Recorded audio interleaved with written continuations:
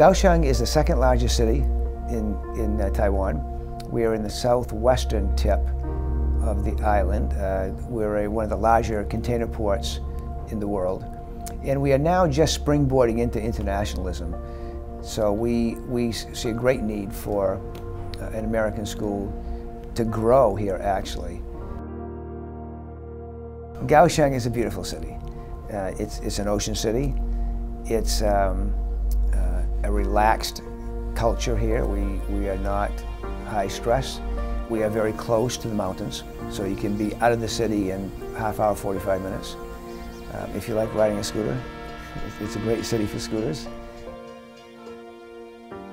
It's a well laid out city, I think. It's fairly easy to navigate. We have lots of islands right nearby, so you can take the ferry out onto islands in 5 or 10 minutes. And the beauty, the sunsets are gorgeous.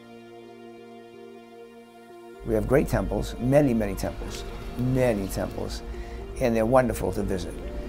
What's nice about a city of almost 2 million people is our traffic continues to flow. You don't get caught in traffic jams. And once you learn the culture of the traffic, it's very easy to navigate. It's an exciting city, and primarily because we have so many markets. We have wet markets, night markets, day markets, weekend markets. And they stay open until 3, 4 o'clock in the morning. And what's nice for me personally is you can go to the markets and see unusual things, taste unusual foods.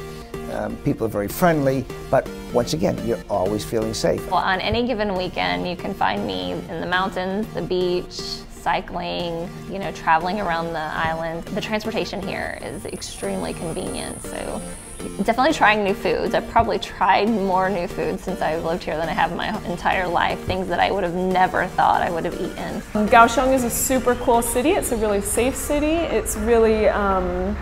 It's really changing right now because there's a big effort towards becoming more green, building lots of park area and space.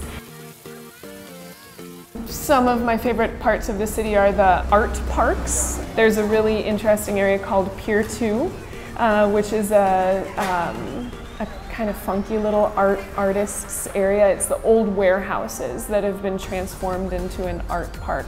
It's cool in that there's so much variety. You can go to the beach one day and just hang out in the beach, and then that afternoon be in the city, surrounded by skyscrapers. There's a teacher who's leaving Taiwan, and she's very sad to go, and she said that this is really like the closest that she has ever found to a sort of utopia in terms of the way that the society functions. Taiwanese people are super nice.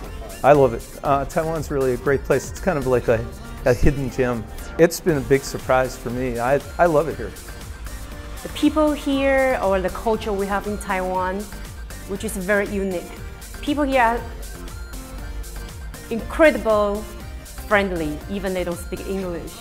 But they will try their best to support you. Kaohsiung is just the best place for me because it has a little city side and also a lot of countryside part of it. Weather's been good, and I think people's being so great. I love this place. But we're a very different culture from the Western world.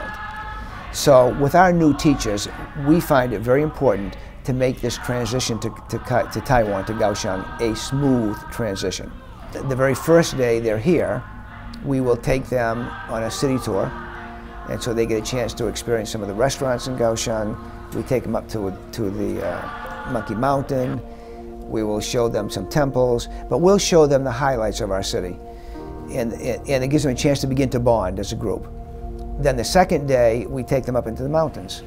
And so they have an opportunity to experience the culture of Taiwan, meet the Aborigines, make beads in a jewelry shop.